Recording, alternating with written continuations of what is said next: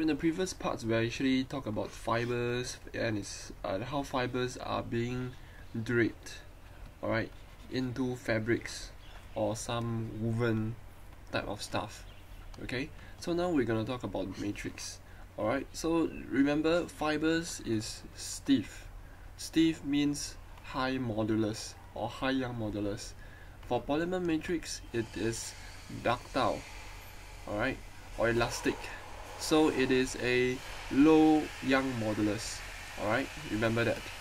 So in this video, we'll talk about the types of polymer matrix that is being discussed in this context, and its properties, where the properties itself will be explained in subsequent videos. So in this video, we'll only give you a summarized form of what type of polymer matrix are there, and the other definitions that may be fairly useful. Alright. Then after knowing all this, then we will go talk about selection criteria. So let's start. First point and the second point, I don't think I'll need to explain, but I'll just go on to the third point, which is this one. Alright, and also using this flowchart. So the matrix materials can be set in terms of a thermoplastic or a thermoset. Thermoplastic by itself means that you can reshape by the name of plastics. So you can reshape it once you heat it. Alright, like your acrylic. Or acrylic, normally you put it under the fire. Alright, then you'll melt, and then you can start to bend here and there. Alright, so it's the same thing lah. Hey, damn it, hold on. So in this in our context, we will not talk about thermoplastics because we are talking about more on really applying engineering stuff. So by itself, thermoplastics, the heat, alright, is a problem. So it's not something that is real. I don't know, but anyway, so we will not talk about thermoplastic. So more we're talking about thermoset, which is not very heat, somewhat heat not influenced by heat. Alright, although to a certain extent the thermoset may be influenced by heat, it may melt or whatever, but at least it don't bend shape or whatever. Anyway, so our focus is on thermoset now, and there is 5 types. Alright, and these 5 types, they say, is that different thermoset resins means that it is matrix. Alright, matrix material. Resin is a word is a commercial term to describe matrix, if you still remember. Okay, so therefore different thermal resins and their manufacturing methods. Alright, where the manufacturing methods are open or closed molding. Alright, and will be discussed in the part 2 of maybe most probably next lesson, or I mean really seriously next lesson, lesson 4. In this lesson is lesson 3, so we are still talking about matrix, the very basic stuff only. Alright, so if you don't know anything about this, next week then we'll talk about that. So these are the 5 types: epoxy, polyester, phenolics, and gel coat, whatever. They ask you why is the matrix and its benefits. Alright, the matrix is to maintain the structural integrity, alright, and also to provide environmental protection for the reinforcement, which is the fibers. Okay, and the choice is dependent on mechanical, thermal, and chemical. Alright, and its processing methods and permitted costs. Alright, so I'm talking about costs. Alright, permitted cost is allowable cost. Alright, your money restraint, things like that. Alright, so I don't need to explain thermoplastic and thermoset. Alright, so over here, this is the comparison between thermoplastic and thermoset. Alright, I'm not going into details, but take note that the thermoset, alright, do not soften. Alright, if you try to put the thermoplastic in like above the fire, it will start to melt a little bit, and then you can reshape it, right? It will soften and eventually melt.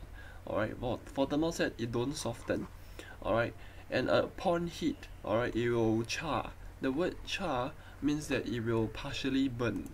Alright, partially burn means it chao da, like your roasted chicken. Alright, chao da. Scientific term is that it's a chemical process of incomplete combustion.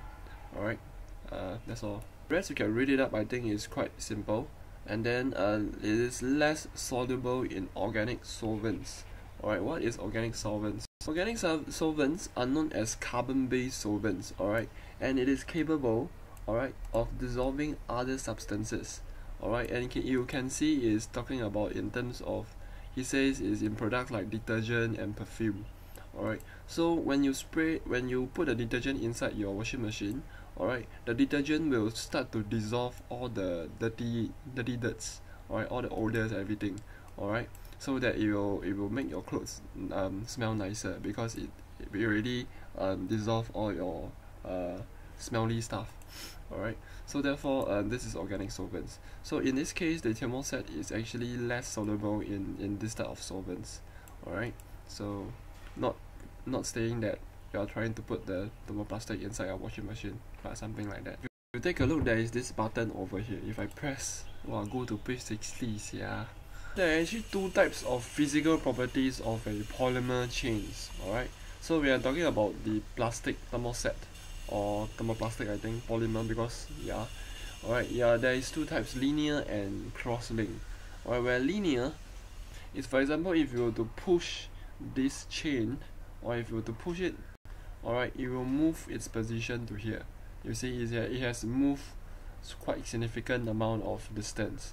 Alright, so they are actually not somewhat linked together, so it's not cross-link, meaning cross-link between this and this, so they are not cross-link. Alright, so one thing is that when after heating your linear polymer, it will still remain linear. Alright, as for cross-link, after heating, I don't know whether is it still remaining linear, but yeah, for you to find out. So likewise, I mean in as for cross-link, on the other hand, alright, is that you see over here the bonds can be cross-linked, they are merged together. So if you want to push this particular polymer, alright, as you can see, if you push this, alright, this thing over here will start to being pulled. So there are somewhat molecular connections are pretty tight. Okay, however, this doesn't mean that cross-link polymer is strong. Alright, I don't know whether is it in our context or what, but what I read in websites, it is not possible to make a statement which is that linear or cross-link polymer is stronger. Alright, it depends on all this stuff. Alright, so it doesn't mean which one is stronger, but it depends on this.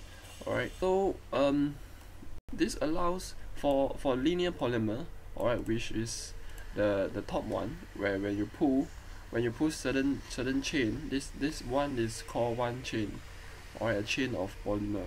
Alright, so if you were to pull them, alright, normally they are actually also short. Alright, as it says, do not contain long chain. Alright, so the application is that because they will just slide past each other, they will not connect each other, right? Because they are not entangled. Alright, as the word entangled, because as you can see, if you were to push this, or this is independent of this, right, and this is independent of this, they are not together, they are not cross-linked, right? And therefore, which means that in firm applications, the polymer can be cast into thin films without losing strength. Alright, so what is film? This is one example of film manufacturing. So you are doing somewhat like a film, and other pictures are this. Alright, so for this type of polymer, alright, it is really good for film applications. I think linear polymers are thermoplastic, while cross-link polymer are thermosets. Or after I read this, or it's because one of the main properties of cross-link is that they tend not to melt at high temperatures. Alright, they simply become somewhat softer and eventually burn. Okay, sorry. So I think cross-link is thermoplastic. This is I don't know. Sorry, I take back my words. Alright, but cross-link polymers is exhibiting this type of chains. Alright, and the chains can be stretched, which cause them to flow past each other. So each of them, as I say, is chains, so you can just stretch them. Alright, but they will not return back to its original form. They will not. Alright, and over here, selection criteria I'll talk about in the last part. Alright, so we'll skip this part. Alright, and this comes into other materials for the thing. So all in all, this is almost there already. Alright, this is just a quick review on the structures. Alright, so we're talking about thermoplastic understanding and thermoset. Alright, and also the linear polymer and cross-linked polymer. And these are the 5 materials that we'll discuss later on. Alright, see whether can I put them together or not. Alright, just to touch on, alright, cross-links are characteristic property of thermosetting. Alright, so talking about cross-link, you're talking about thermosetting. Alright, this is, yeah. Linear and branch polymers can be reprocessed upon heating and are termed thermoplastics. So definitely, then we know that the linear one is a thermoplastic, the cross-link is a thermoset. Then, before I go, is that open or closed molding. Let's take a look. To let you know that it was exposed to open environment. For open molding is when you pour the molten, you're just exposed to an open environment. You just let it cure itself. For the closed mold, you have to pour the thing on top, as you can see in the picture over here. Alright, so you'll pour on top over here and then you'll throw down. Eventually you'll cure and then you'll take out the whole mold. Alright, so these are the 2 differences. Alright, and the next video we'll talk about this 5 stuff.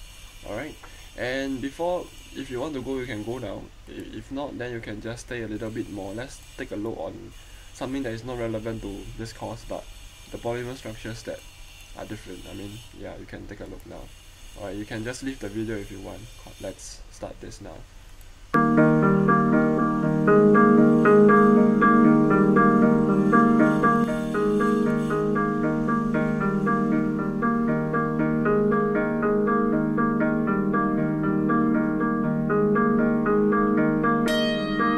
So I think this is a linear plastic.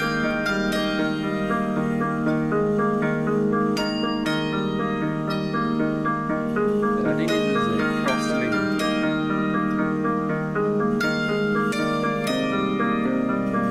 I think it's still I think these are all linear. So this is a linear polymer, as it says linear. Okay.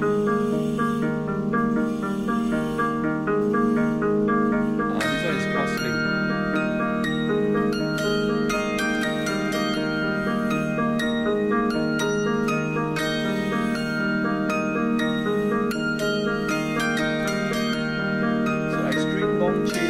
Is pretty good, as it says over here. You see, make it very strong. Extremely long chains make it strong.